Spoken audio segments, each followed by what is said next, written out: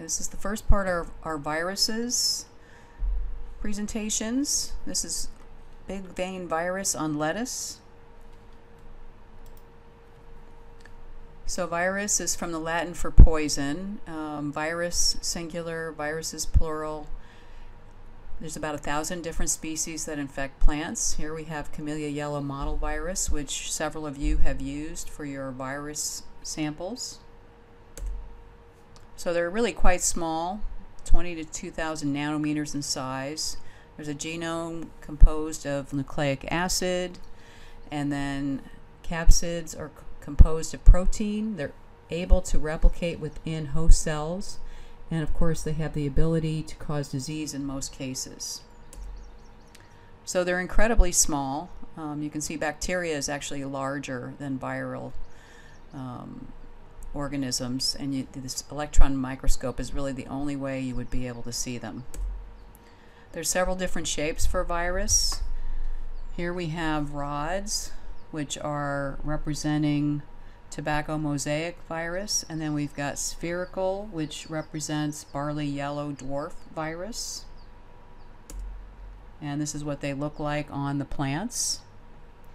And it's important to note that tobacco mosaic virus occurs on many different plants, and I'll talk about that in our next presentation. Okay, here we've got germinate and bacilliform. Bacilliform virus occurs on rice, and the germinate type is going to be represented by maize streak virus, and that's what these look like. And you can see this is a leaf hopper here that spreads this disease on the right. So they're obligate viruses or parasites, so they can't grow in media, so it's difficult to diagnose them. You identify the plant species, and then you identify patterns and timing on spread of disease, and there won't be any signs. There's only going to be symptoms. So they're transmitted from plant to plant by insects, nematodes, mites, sap, that's mechanical transmission, through tools, through humans, fungi, and fungus-like organisms. They can also be shared through root grafts. So virus entry into a tough cell wall can happen through wounds, can happen through insects, and of course thrips are one of the worst transmitters of viral diseases to plants.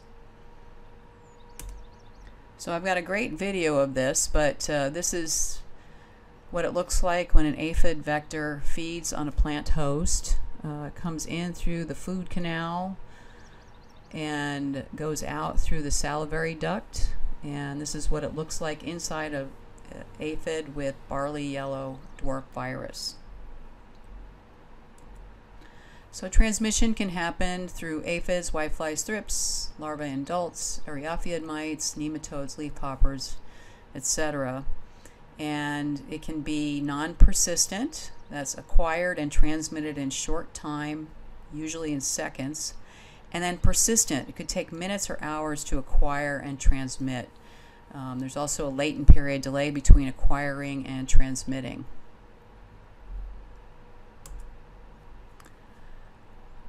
So non-persistent are stylet-borne. They don't get in and circulate around the body. Persistent circulative move inside the vector and are replenished from the host. And then persistent propagative replicates inside the vector and can actually be passed on to eggs and nymphs. So real quickly here, we've got the type of transmission: non-persistent, stylet-borne, seconds to minutes, maybe can retain within the insect hours to days. Latent period, no, and doesn't multiply within the vector. Persistent propagative, minutes to hours. Retention time could be days to months. There could be a latent period, and it can multiply within the vector. And then persistent circulative, minutes to hours for acquisition time, retention time, life of insect, latent period, and multiplication in vector. not. Okay, so here's an example of a non-persistent virus. This is cucumber mosaic virus. This is spread by aphids, and it's also spread by cucumber beetles. It overwinters in wild cucumber seed and wild perennial milkweed, ground cherry, and matrimonial vine. It's important to note it's not going to just get cucurbits. It's going to get many other things. This is one of our most common viral diseases out there. Okay, so here's some persistent propagative viruses. We've got impatiens necrotic spot, another one that's very common and in other types of plants.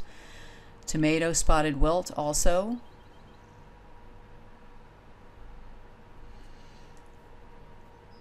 And there's a unique relationship between thrips, such as western flower thrips, and tomato spotted wilt virus. Only the larval stages of thrips can pick up the spotted wilt virus, and they spread the virus as adults. It's transmitted by thrips, especially by the western flower thrips. Immature thrips get the virus when feeding on diseased plants and spread the virus as adults when feeding on healthy plants. Here's our western flower thrips here. We've got nymphs on the left, adult on the right. Okay, here's beet western yellows virus. This is a persistent circulative virus spread through green peach aphid, and which can retain it for the life of the insect. Okay, so transmissions of viruses to the next generation. This can happen through the debris of infected plants, overwintering host plants, both crops and weeds, seed, overwintering vectors, and vegetative propagules such as corms, bulbs, and tubers. So here's tobacco rattle virus on peony. So don't let the name of the virus get you. It's just probably the first plant that they discovered the disease on. This is spread by nematodes. Here's rosette virus, which is spread by Eriophid mites. So survival and spread can happen on tools and equipment, in soil, in plant debris, plant structures, seeds, vegetative parts, in insect and other organism vectors. And here's a soil-borne mosaic virus, spread by a soil-borne fungus, wheat soil-borne mosaic virus. So how do you manage these things? Well, avoid by planting at a different time or different location. Exclusion would include quarantines, using plant virus-free plants certified, and greenhouse screening, which is really tricky because thrips are one of the things that spread these viruses. And thrips can get into very small screens, very small holes in screens. So you need to have very tight mesh on your screens. This gets to be tricky when you're trying to avoid fungal diseases because the airflow in your greenhouse isn't going to be as good. So you kind of have to figure that out. Eradication, you can destroy the vector, remove infected hosts. You can use heat treatment. It's commonly used to inactivate the virus prior to cultivating or culturing meristems in tissue culture. Protection would be having fallow fields, barrier crops, reflective mulches, and that's for the insects that are spreading them. Insecticides, and that's really the thing. There's no virucides. You need to deal with the insects that are spreading it. Cross protection and plant resistance.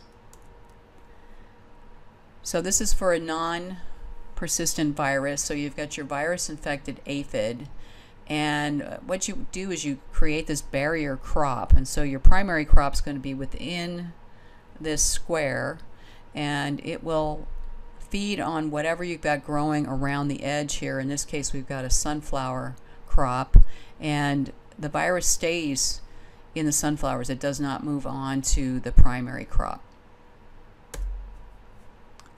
Okay, here's what it looks like. Cucumber mosaic virus spread by sap, tools, hands, etc. So cucumber mosaic virus, of course, affects members of the cucurbit family, but it gets vegetables, woody and herbaceous ornamentals, and native plants. So as many as 191 host species in 40 families. And this is actually what it looks like on pepper, not in the same family. So it overwinters in many weeds and flowers and crop plants. So weeds harbor the virus in aphid populations. So this is lamb's quarters. So it's primarily transmitted by aphids, and they can acquire it in only 5 to 10 seconds of feeding. It can also be spread through seeds or bulbs in some plant species. Insects and humans, during cultivating and handling of plants, they readily spread the virus to healthy plants. So damage looks like the leaves are mottled and wrinkled with yellow and green blotches, and the edges are cupped down. And then if it's infected early in the season, it will dwarf the plant. Later infections, you'll see this mosaic on the late season growth. The fruit will develop these wart-like bumps and will not taste good. And this is what it looks like on Nandina. So as I said, it crosses family lines here. So management includes removing all infected vines or plants, remove all wild cucumber, vine, milkweed, any other susceptible weed hosts, and keep them outside of 1,000 feet of the field if possible. Control your aphid vectors and avoid unnecessarily field activity which can spread the virus.